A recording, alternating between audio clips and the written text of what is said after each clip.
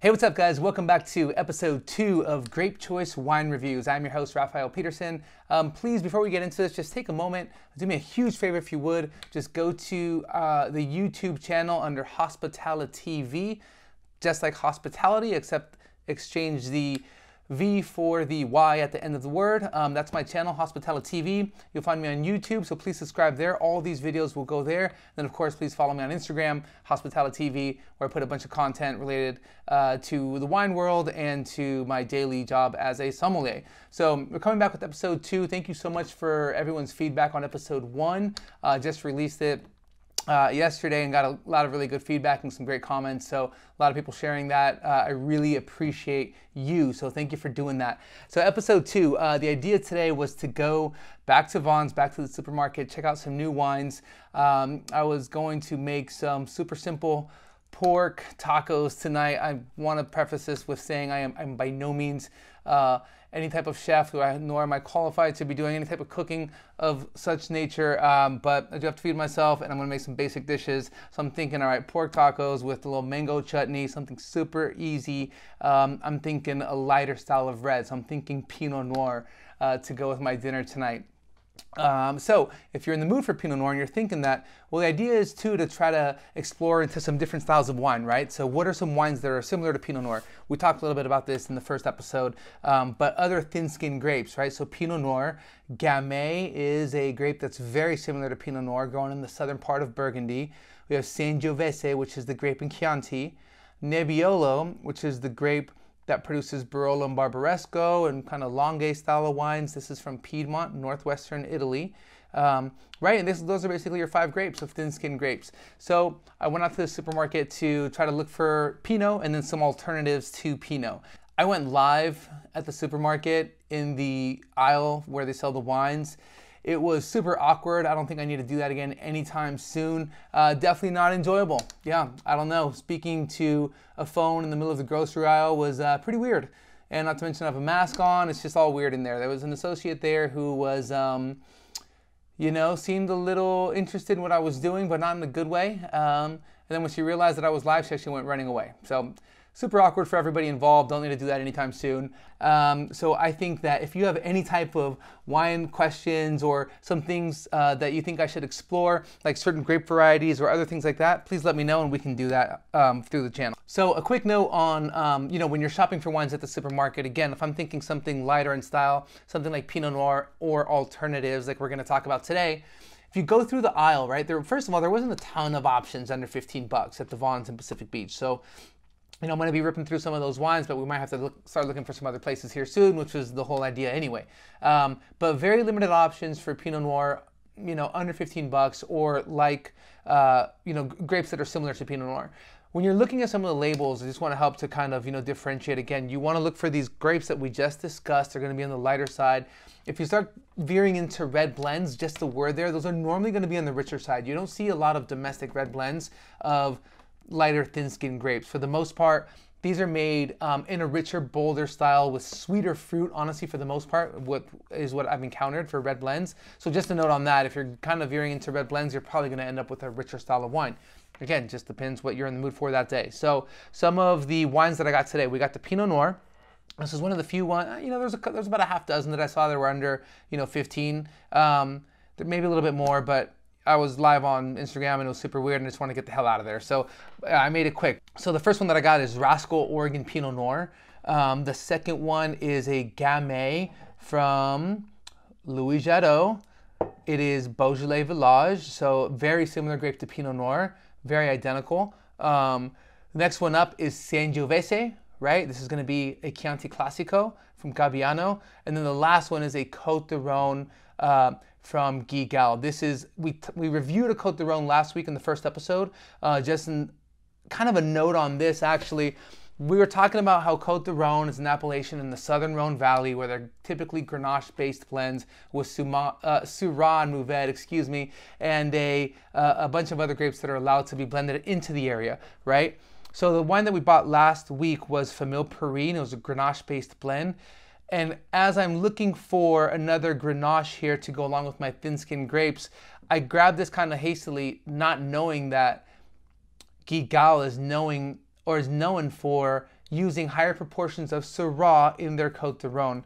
There's no way you would know that. The grapes aren't listed on the back of the label, so it makes it kind of tricky, right? One way though you can see if you're still in this kind of thin skin / lighter wine category is to check the alcohol, the ABV on the wine. That should always be listed. And on this bottle, it is 14.5%. So even though I was looking for a richer wine tonight, I kind of made a quick decision, or excuse me, I was looking for a lighter wine tonight and I kind of made a quick decision. And I think that this actually might be a little bit richer than I was looking for, but that's how it goes and that's how you learn, right? So let's start off with the first wine of the evening, Rascal Pinot Noir. So this is out of Oregon. If we look at the label, it says Oregon Pinot Noir, right? So pretty generic labeling. Remember that if the smaller the location where the wine comes from, supposedly it should be of a better quality because you're getting more typicity from the region where it comes from, smaller production in theory.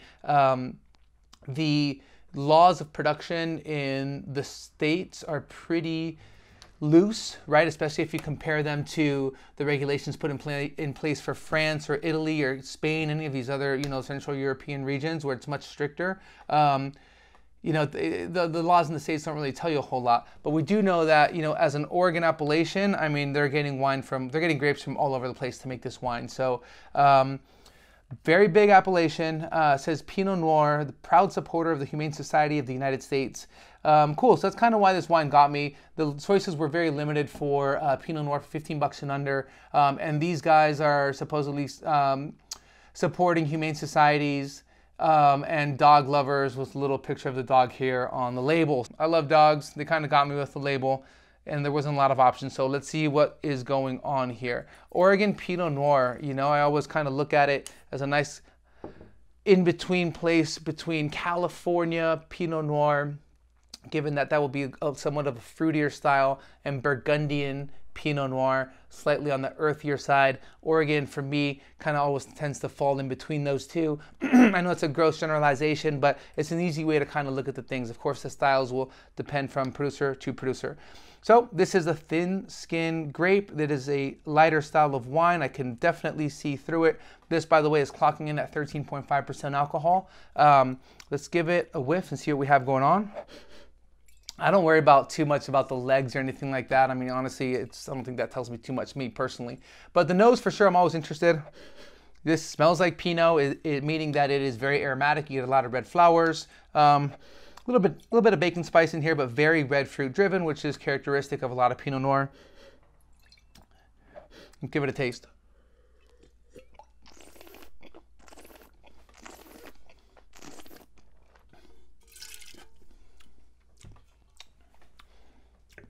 So this wine is pretty light on the palate.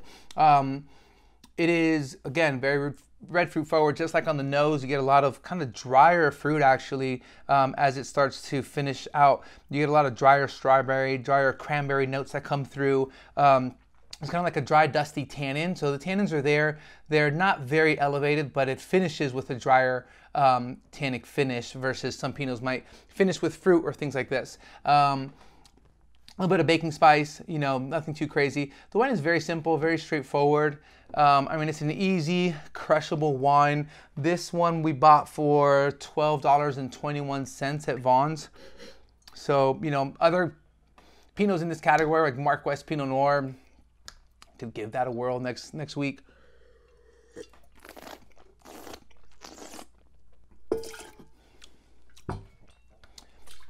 Yeah, pretty straightforward, light-bodied, red fruit driven, nothing too impressive about this wine. Again, I think it finishes with a little kind of drier, somewhat bitter finish on the end, which, again, it's a crushable wine, but nothing too interesting here. So for this wine, I'm going to give it an 83 out of 100. I don't need to rush and buy this wine anytime soon.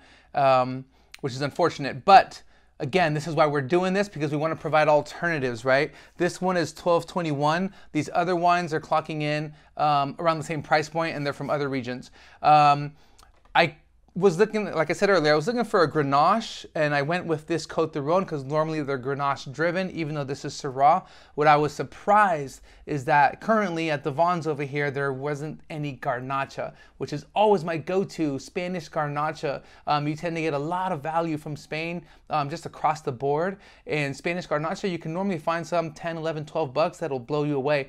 I actually used to buy one there called Las Rocas. Again, super entry level, but if you're looking for something easy, young, fruity, and just fun, kind of dynamic, has some spicy notes and things like this to it, that one was killer. But couldn't find any at the store, so no Spanish Garnacha, unfortunately, in this episode. But what are you gonna do? We're gonna move forward. So, Beaujolais Villages. So, Louis Jadot, right? So a lot to be said about this.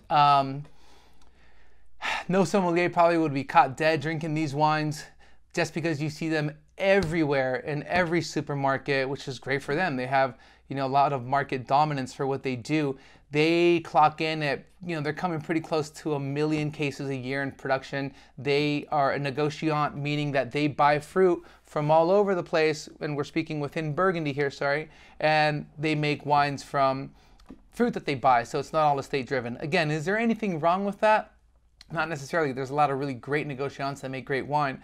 Is there anything wrong with the mass production of wine? Like, I don't know. Like, I don't think so. That's what we're here to do this show, is to be able to taste these wines objectively and get to the bottom of that, right? And to try to take away any preface or any type of judgment I might have on this wine because it's a big producer that you see in every damn supermarket that you walk into, and it's not cool because it's a mass-produced wine, and I need to find something that's trendy and cool and small production that nobody knows about in order for me to enjoy it. Well, I'm trying to get rid of that stigma around wine, right? Of course it's cool to try new, cool, hip things and kind of be onto something that not a lot of people know about, but at the same time, I want to taste the wine for what it is and how it tastes, right? So this is coming from the southern part of Burgundy, from the area known as Beaujolais.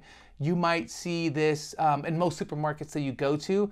This is a step up from Beaujolais Nouveau, which is comes out in around October. It's a very festive style of wine. It's always bottled extremely young, within the same year typically, in which it's harvested, and then released very young, right? So a step up from that is Beaujolais Villages, which is coming from the southern part of the area of Beaujolais. And then a step up from Beaujolais Villages, which is this, are the Cru Beaujolais, which are smaller areas of production within Beaujolais, right? So this is right in the middle. Beaujolais Villages. Something to know about this wine in particular, Beaujolais, the style of wine that comes from this area, there's a style of production that's associated with it, and it's called carbonic maceration, right? So a lot of Beaujolais Nouveau is done in this style. And what it does is it creates a wine that it's intensely fruity, but it has these very intense bubblegum flavors and banana flavors, like banana starburst, if you've had that, combined with bubblegum, big league chew. Like, it's pretty wild. And it has this like real pop of fruit that comes out of it that is like, it's a giveaway if you're ever tasting wine blind for Beaujolais. Like, it just pops right out of the glass. So something to consider, that this wine does not have, it is not produced in that way of carbonic maceration. Now, again, Gamay, it does actually list the grape on here, which is not necessarily usual for European wines. But of course, what they do is, this is, you know, brought out here for the American market. That's why they do so well with it. It says 100% Gamay here on the back. Alcohol is clocking in at 13%, which is on the lighter side. Let's talk about that for a second. Alcohol, again, we talked about it a little bit with this guy, but if you're trying, you can measure the richness of the wine with the alcohol content, right? So if it's 13 and under, you should be expecting a light-bodied wine. You know, if you went from 13.5 to 14.5, it's fair to say it's probably be in the medium bodied, and then 14.5% and up, you're looking at a full, big, rich wine, right? They go kind of hand in hand, so it's just something to consider. This one looks a little darker for sure compared to the Rascal Oregon Pinot Noir. I can just barely see through it, but it looks a touch denser than the Pinot that we just drank. So very soft aromatics. There's, again, Pinot Noir, or Gamay, excuse me, you know, very red fruit driven. But there's like a creaminess to this wine, right? Kind of makes it a very smooth, kind of fresh flower, fresh rose component to the wine. Nothing too crazy else coming out of it. Let's give it a taste.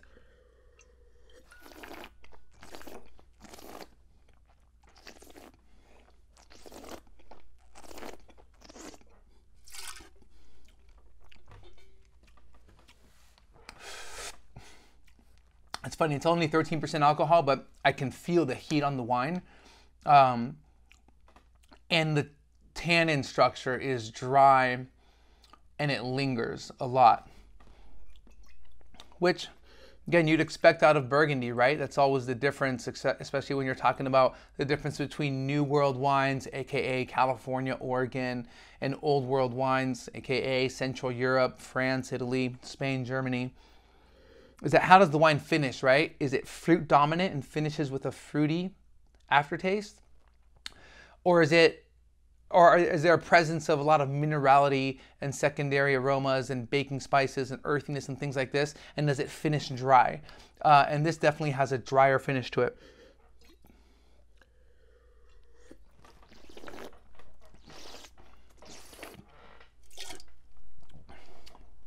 It has a really nice ripe raspberry, ripe cherry, ripe kind of bright strawberry fruit up front.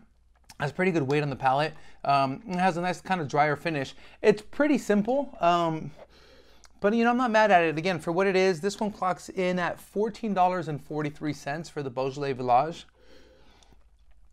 And again, these guys, you know, I know people rag on it because it's such a big producer, but they have some very high-end bottlings as well. I mean, they do have some estate properties where they make wines from all their own estate fruit, some really cool Grand Crus, expensive stuff that they make wine out of, that a lot of people think is really great. So I think it's interesting to see kind of what their entry-level wines can do. I'm not mad at the wine. It's not a bad wine.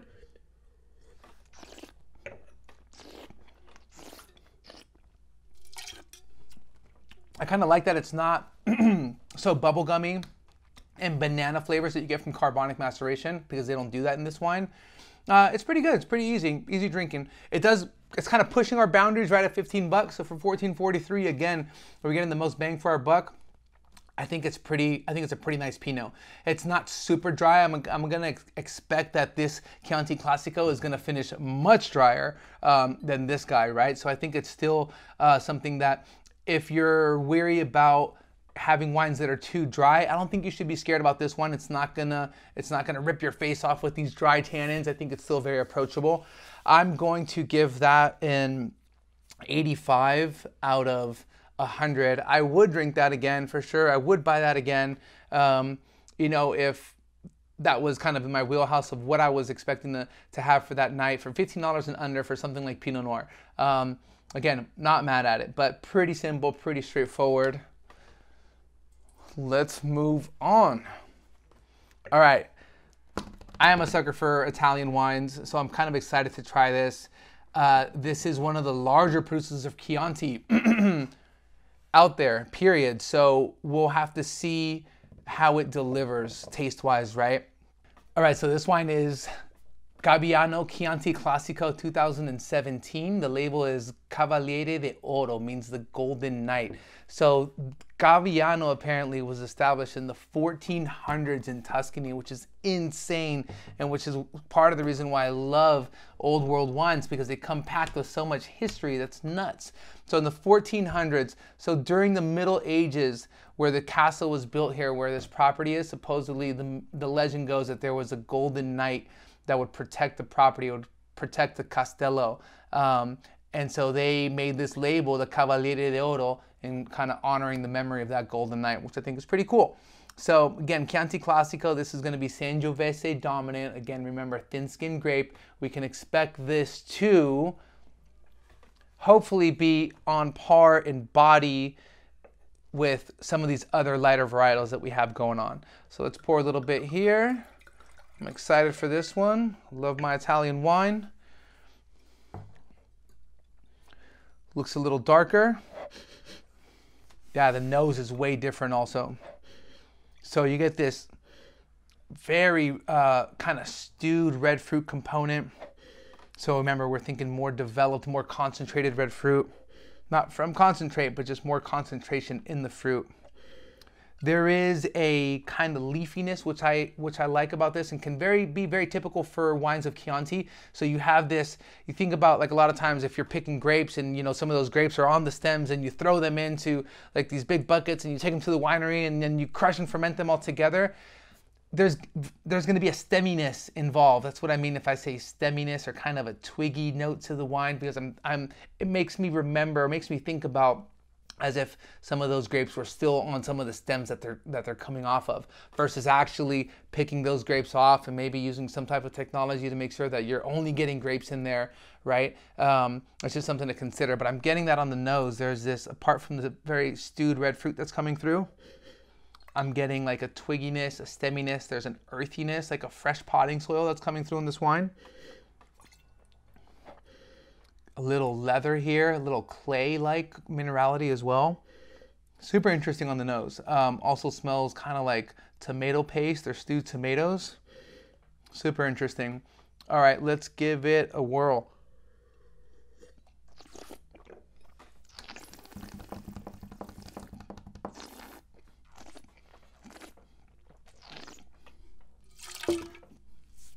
Whoops, that was a close one. All right. So as I expected, you know, a lot of stewed fruit on the nose, but on the palate, it finishes much drier and more tart fruit flavors. So again, very typical for Chianti. You have this drier cherry, dry, tart red fruit component that finishes on the wine. But you do have these beautiful baking spices and dried kind of leather and pepper notes that come through on the back end of the wine that I like a lot.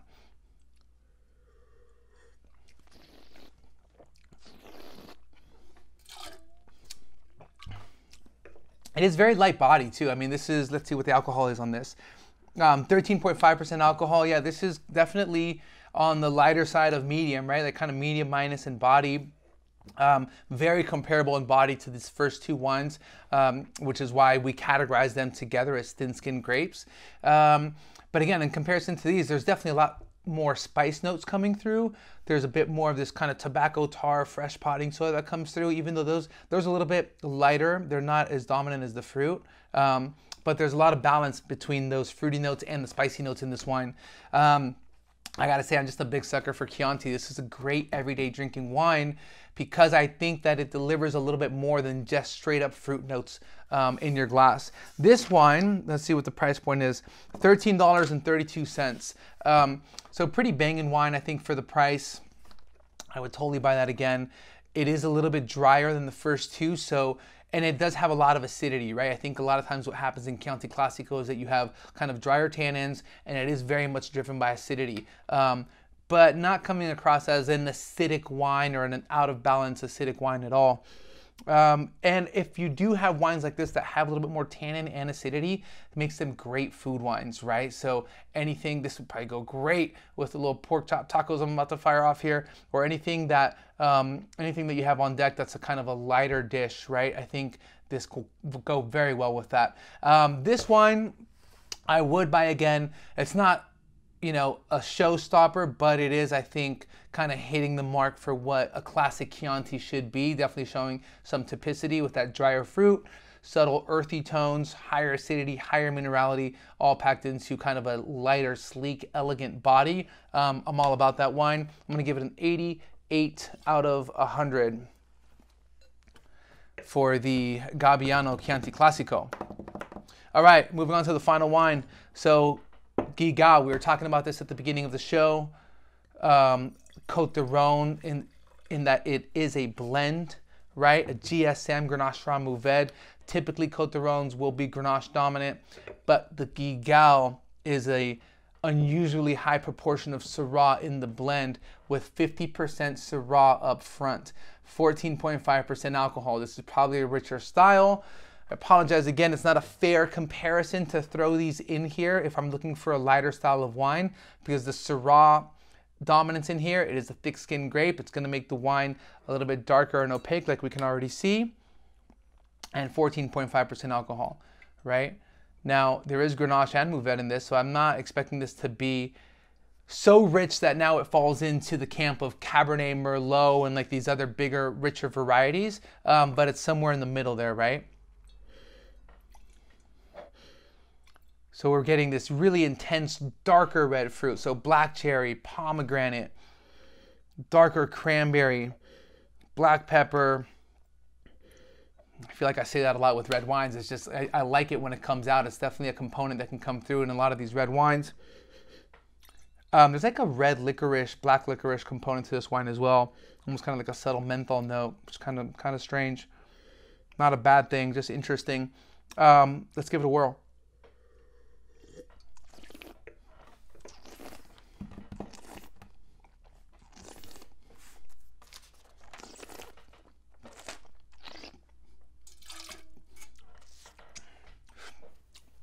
Yeah, there's a lot going on to this wine. Higher viscosity, definitely a little bit richer. It coats the palate much more than the first three. The tannins are there. Definitely finishes with the tannin. I like it a lot though. It's, you know, with Syrah, a lot of times, sometimes some of the characteristics is you get blue and black fruit more with Syrah. This is still very red fruit driven. I think it's because it does have the Grenache to kind of balance it out. It is, with the Syrah, again, sometimes you get this olivey note, kind of a black olive, green olive, little briny note. I know it kind of sounds a little weird for wine, but it's more something that we refer to as savory, right? It adds another element. Again, things like this, they make very good food pairings when you have these food elements in the wine. Classic 2 Syrah, kind of these gamey notes, a little dried kind of beef jerky in there, although it's very subtle. This is a great wine.